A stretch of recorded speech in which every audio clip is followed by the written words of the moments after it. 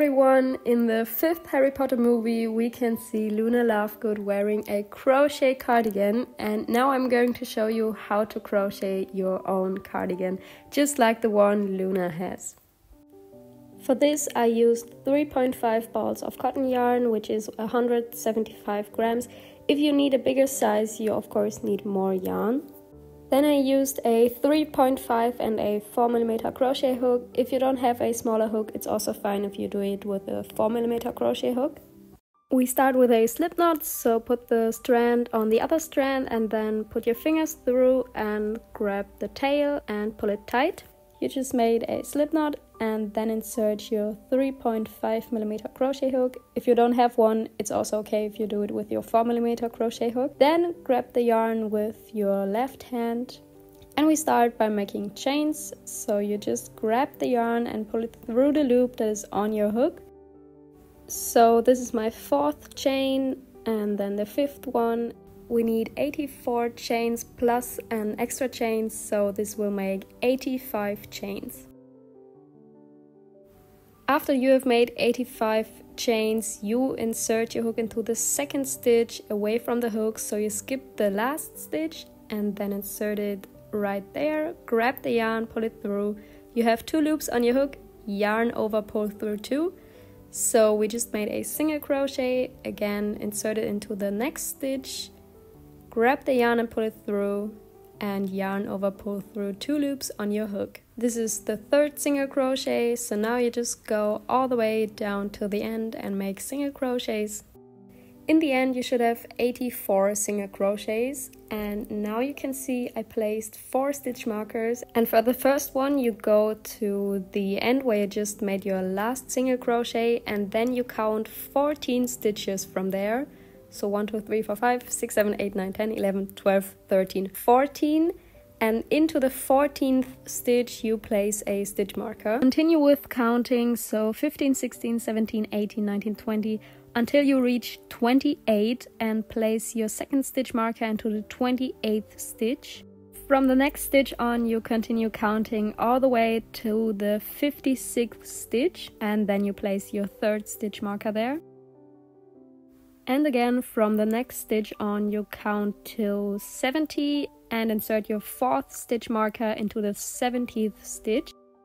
And for the last part you should have 14 single crochets left because we made 84 in total.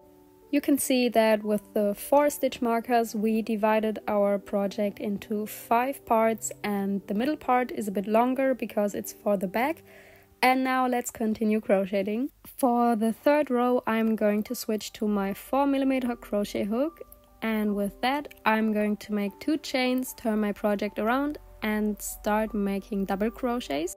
For this I yarn over and insert my hook into the 1st stitch, grab the yarn and pull it through. Now I have 3 loops on my hook, yarn over, pull through 2, yarn over again and pull through the last 2 loops on your hook.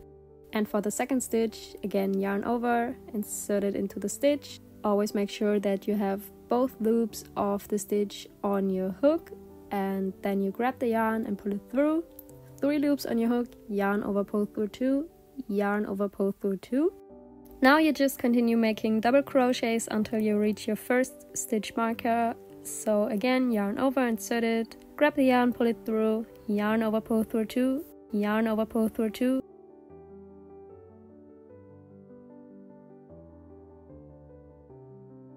So this is the 1st stitch marker in our row 3, and now we are going to make an increase. So you make a double crochet into the stitch, chain 1, and then make another double crochet into the exact same stitch. And then you can remove the stitch marker, and I placed it into the chain 1 space that we just made. So into the small hole I'm going to place my stitch marker so I know where to make the increase in the next row. And now I just continue with double crochets, so the next double crochet goes into the next stitch. So you make 1 double crochet into each stitch until you reach the next stitch marker, and when we get to a stitch marker we are always going to make an increase. Here I am at my second stitch marker, so again I make a double crochet into the stitch with the stitch marker, then I make one chain and make another double crochet into the exact same stitch. Then I grab the stitch marker and put it into the space in between the stitches, into the hole. And then I just continue crocheting as usual, one double crochet into every stitch. Here I'm crocheting my third increase, which is one double crochet, one chain, one double crochet, all into the exact same stitch. Then I just continue until I reach my fourth stitch marker and make my last increase there. So here I'm holding the fourth stitch marker, so there you make your last increase. In the end you should have 4 holes or 4 spaces there because we made the increases, and then I just removed my stitch markers because it's always visible where to make the next increase. You see there's a small hole. At the end of every row you make 2 chains and turn your project around, and then continue with making double crochets until you reach your first increase point. Here you can see I have 3 stitches left until the first increase.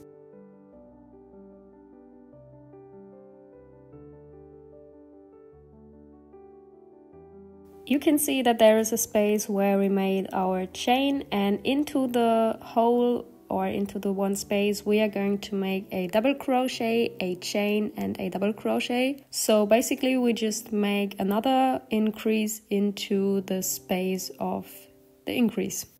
Then you just continue normally crocheting into every stitch. And when you get to the next increase, you also make an increase into the space. So you see the increase is always a double crochet, a chain and a double crochet, and then you just continue crocheting.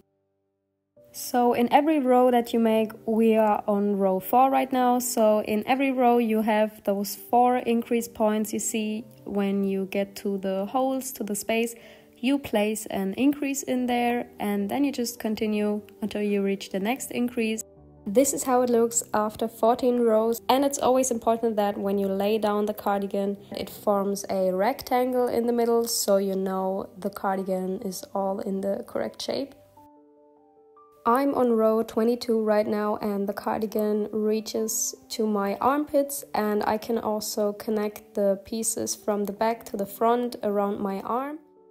And now we're going to connect the 2 parts so that we have a sleeve. You might have to do less or more rows, but the cardigan has to reach until your armpits. And now I connected the parts for the armpits with 2 stitch markers, so one on the left side, one on the other side, so you know where the sleeves are going to be. After making 2 chains, I'm starting row 23 right now, and I'm going to make double crochets into every stitch until I reach the first increase where I placed my stitch marker. Here I'm crocheting the last 3 stitches until I reach the first increase point.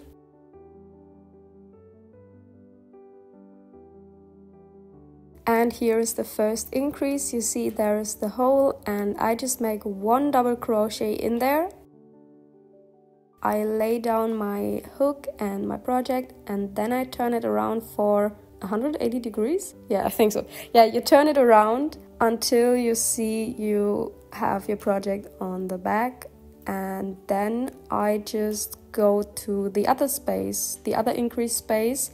So we are going to skip the side, and then I just make 1 double crochet into the space of the other increase. So you see the increase space, and then just make your double crochet in there. And now we just connected the front and back, so you continue crocheting all the way until you reach the next increase point on the other side, so we make the other sleeve.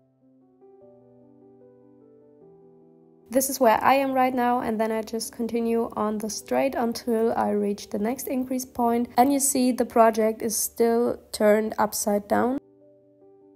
Again, I'm 3 double crochets away from the next increase point, so this is the second and the last double crochet, and then I just remove my stitch marker and place 1 double crochet into the increase space.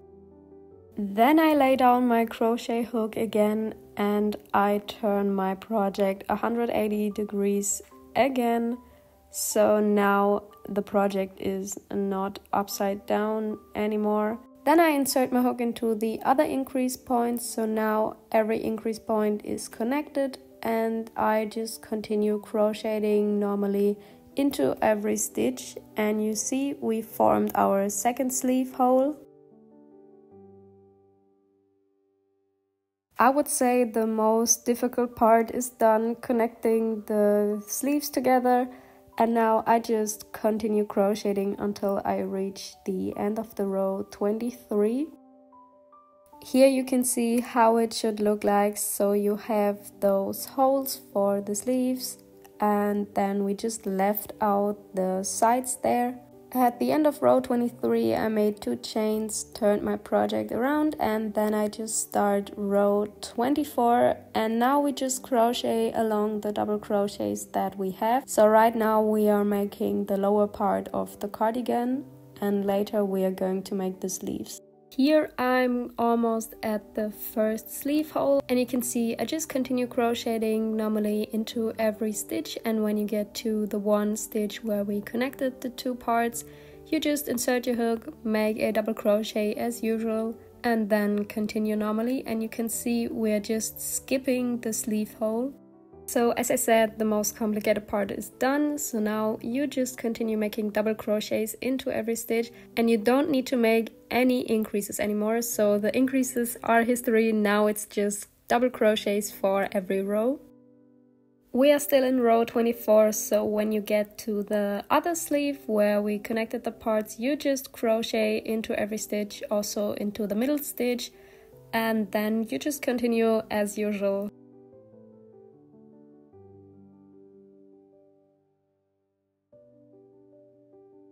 Here I'm crocheting the last bit of row 24, and now I'm starting row 25, and you can see I just continue all the way down.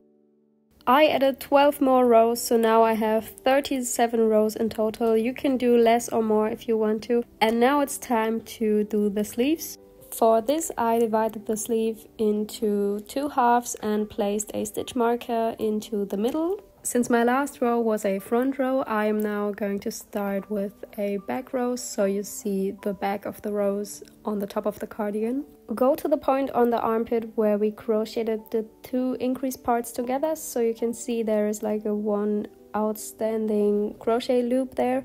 You insert your hook, grab the yarn and connect it with a chain, and then you make another chain and make a double crochet into the exact same stitch.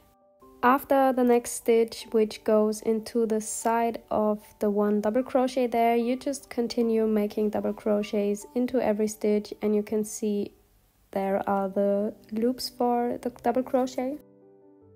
When you have 1 stitch left until the stitch marker, you are going to switch your hooks. Go to the 3.5mm crochet hook, insert it, and then you're going to make 3 chains. Now switch to the 4mm crochet hook again and skip the next 3 stitches, and then make a double crochet into the 4th stitch. So you skip 3 stitches. Continue crocheting until you reach the beginning where we started. Then insert your hook into the first double crochet and make a slip stitch. Then make 2 chains, turn your project around and start the new row. Continue crocheting until you reach the last double crochet, then switch to your 3.5mm crochet hook. Make 3 chains and then insert your hook into the middle chain of the 3 chains that we just made before. Make a single crochet into the middle chain. After that you make 3 chains again and switch to your 4mm crochet hook, and then place a double crochet on top of the other double crochet that we just made last round. Continue as usual and finish off the row, and then I see you again for the next row, row number 3. Again, this is a special part, so I just switch my crochet hook, make 3 chains, and then make a single crochet into the middle of the 3 chains of the row before. Then I make 3 chains again and place a single crochet into the middle of the other 3 chains. And then I make 3 chains again and switch to my 4mm crochet hook and place a double crochet on top of the other double crochet. And then you continue until the end of the row. So this is the pattern for now. I'm on row 3. I'm going to add 2 more rows, so it's always the same, 3 chains and a single crochet. So you can see now I have 5 gaps or 5 holes because I added 2 more rows. And now for the last row I grab my 3.5mm crochet hook and start by making single crochets all around for the last row.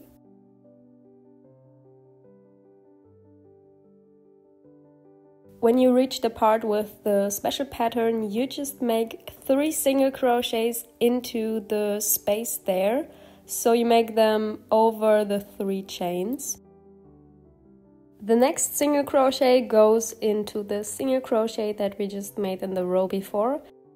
And then again make 3 single crochets into the one space there. So it's like when we did the increases, you just make them over the row of chains. And then again place a single crochet into the next stitch and 3 single crochets into the following space. Then make another single crochet, and this is how you crochet over the special pattern. So here you can see how it looks when we are crocheting the single crochets over the spaces, and then you just continue making single crochets until the end of the row where you connect your stitches and cut the yarn. And then you do the exact same thing for the other sleeve. This is the finished result, and then you can see I got a big button which I'm going to place at my neckline. And you can choose any button that you want. I just wanted to use a fancier one. Before I'm going to sew on my button, I'm going to make the opening of my cardigan a little bit more even. So you can see I already did it on the right side where I started on the top. And now I'm going to crochet from the bottom to the top on the left side so we can have an even seam. For this, I'm going to insert my hook into the very last stitch right there and connect the yarn with a chain.